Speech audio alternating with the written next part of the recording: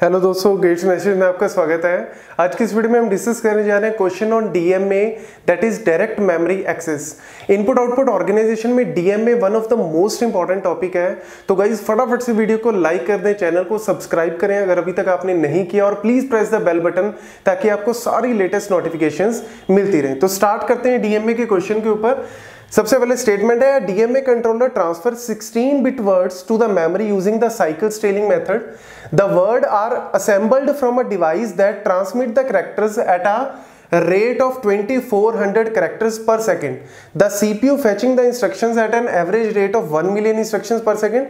By how much time the CPU will be slowed down because of the DMA transfer? Each character is of 8 bit. तो यहाँ पे सबसे पहले question में हमारे पास क्या दिया हुआ है कि डीएमए कंट्रोलर जो है वो ट्रांसफर करता है कितना डेटा? 16 बिट डेटा, मतलब 2 वर्ड जो है वो सेंड करता है एक बार में टुवर्ड्स द मेमोरी।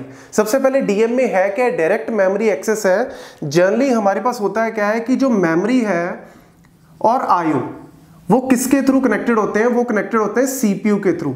तो डीएमए की हेल्प से हम क्या कर रहे हैं? बीच में से सीपीयू को हटा रहे हैं, क्योंकि स्पीड का फैक्टर है यहाँ पे। हम कहते हैं कि सीपीयू को बीच में हम नहीं लाते, मेमोरी और इनपुट आउटपुट डिवाइसेस आपस में डायरेक्ट कम्युनिकेट करेंगे with the help of DMA controller, और बीच में से जो सीपीयू का रोल है वो हम यहां से हटा देते हैं। मतलब जो मेमोरी बस है हमारे पास, जो ये बस है, इस बस का कंट्रोल जो है वो सीपीयू किसको दे देगा? डीएमए को दे देगा, और फिर डीएमए जो है वो अपने आप डेटा को ट्रांसफर करता रहेगा। तो यहाँ पे आईओ कंट्रोलर के साथ क्या लगा हुआ है? डीएमए कंट्रोलर जो है वो लगा हुआ है, जो इस सारे के सारे कम्युनिकेट को कंट्रोल करता है। तो यहाँ पे सबसे पहले क्वेश्चन में अगर ध्यान से देखो, सीपीयू फेच करता है इंस्ट्रक्शन को, तो ऑब्वियसली सीपीयू फेच कहां से करेगा? इंस्ट्रक्शन को मेमोरी से करेगा। लेकिन सीपीयू की फेचिंग रेट कितनी है? 1 मिलियन इंस्ट्रक्शंस पर सेकंड, मतलब 10⁻⁶ इंस्ट्रक्शंस को वो फेच करता है 1 सेकंड में। एक इंस्ट्रक्शन को फेच करने का टाइम कितना है? 1/10⁻⁶ second, which is 1 micro second. आप क्या बोल सकते हो? मतलब कि सीपीयू ऑन एन एवरेज हर एक माइक्रो सेकंड के बाद मेमोरी को एक्सेस कर रहा है। CPU on an average her micro second के बाद मेमोरी को क्या कर रहा है? एक्सेस कर रहा है, ताकि उसको इंस्ट्रक्शन मिले। लेकिन यहां पे अगर हम बात करें डीएमए की, तो डीएमए जो है वो डीएमए कंट्रोलर के पास डेटा कहां से आ रहा है? डिवाइस से आ रहा है। कोई भी आप इनपुट डिवाइस ले लो, और उस इनपुट डिवाइस की जो स्पीड है वो कैरेक्टर कितने सेंड कर रहा है? 2400 कैरेक्टर पर सेकंड सेंड कर रहा है। मतलब 2400 कैरेक्टर्स जो हैं वो सेंड हो रहे हैं 1 सेकंड में। यानी एक कैरेक्टर को सेंड करने में कितना टाइम लग रहा है? 1/2400 सेकंड। और हमें कितना डेटा सेंड करना है? हमें यहाँ पे 2 कैरेक्टर, क्योंकि डीएमए कंट्रोलर जो है वो 16 बिट जो है वो सेंड कर रहा है। 16 बिट का मतलब है 2 वर्ड जो है वो सेंड कर रहा है, और each character is of 8 bit. एक कैरेक्टर जो है वो 8 बिट का है। तो आप कह सकते हो कि 2 कैरेक्टर जो है वो पहले डीएमए कंट्रोलर लेके आता है, और फिर दो कैरेक्टर्स को, उन्हीं 2 कैरेक्टर्स को वो मेमोरी की तरफ सेंड कर देता है with the help of DMA controller. अब यहाँ पे डीएमए कंट्रोलर के पास सबसे पहले वो 2 वर्ड कितने टाइम में आ रहे हैं? जो भी इनपुट आउटपुट डिवाइस है वो एक कैरेक्टर को सेंड करने में अगर इतना टाइम ले रहा है, तो 2 कैरेक्टर को सेंड करने में कितना टाइम लेगा? 2/2400 second, which is also known as 1/1200 second. मतलब इतने टाइम में 2 कैरेक्टर इनपुट आउटपुट डिवाइस से डीएमए के पास आ जाएंगे। और उसके बाद जब डेटा आएगा तभी डीएमए क्या करेगा? रिक्वेस्ट करेगा बस की, किससे? सीपीयू से, और फिर सीपीयू डीएमए को कंट्रोल दे देगा बस का, और इस टाइम पे सीपीयू का रहेगा आइडल रहेगा। तो हमें ये वाला टाइम निकालना है। तो इस टाइम को निकालने का मतलब क्या है कि कितने टाइम बाद, आप इस तरीके से निकाल लो कि कितने टाइम बाद डीएमए के पास डेटा रेडी हो जाता है।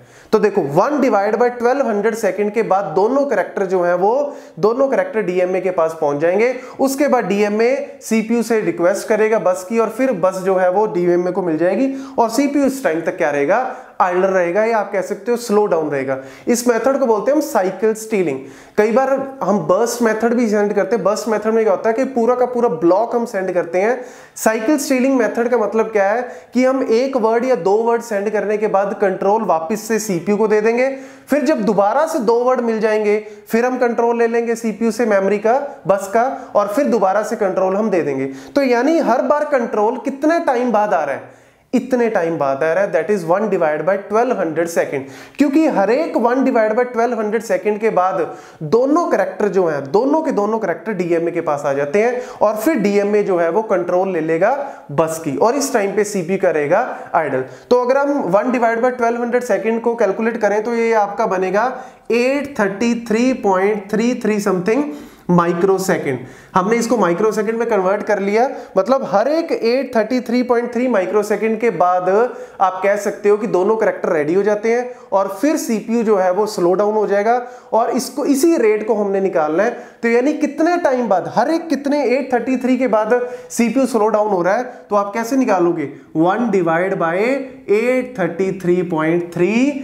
इसको अगर आप कैलकुलेट करो 1 डिवाइड बाय, क्योंकि हर एक 833.3 के बाद जो है वो सीपीयू आइडल हो जाता है, हर एक 833.3 के बाद जो है वो सीपीयू क्या हो जाता है, आइडल हो जाता है, क्योंकि डीएमए के पास डेटा आ जाता है। तो यानी अगर इसको आप निकालना चाहते हो कि कितनी रेट आएगी, कितनी आपकी एवरेज आएगी, तो 1 divide by 833.3 which is point, इसको आप लिख सकते हो 0012, और इसको अगर हम परसेंटेज में डिनोट करें, क्योंकि हमारे पास जो ऑप्शंस है वो परसेंटेज में है, तो इसको अगर आप परसेंट में निकालो तो ये आएगा आपका 0.12%, यानी आपका आंसर आएगा बी।